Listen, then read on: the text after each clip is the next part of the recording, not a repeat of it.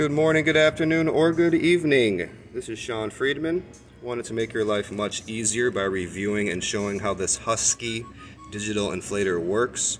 You no longer have to go to weird gas stations and stress yourself out.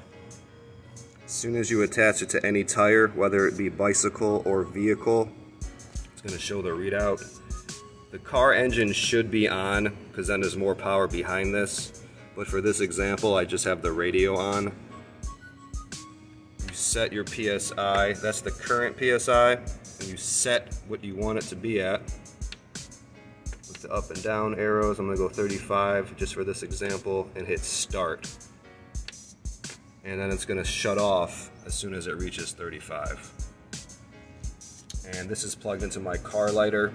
You also have an option of the wall.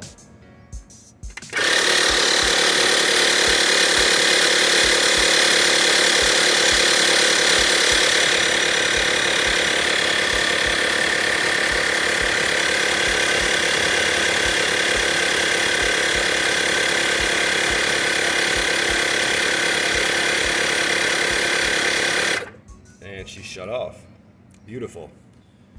And again, with the engine on, it'll be much faster than that. Just wanted to show you where this cord is going. Right into the car lighter.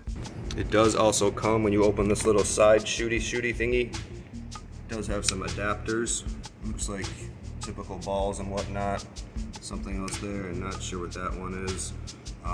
Obviously, for bicycles and cars, they're mostly going to be working with the main guy.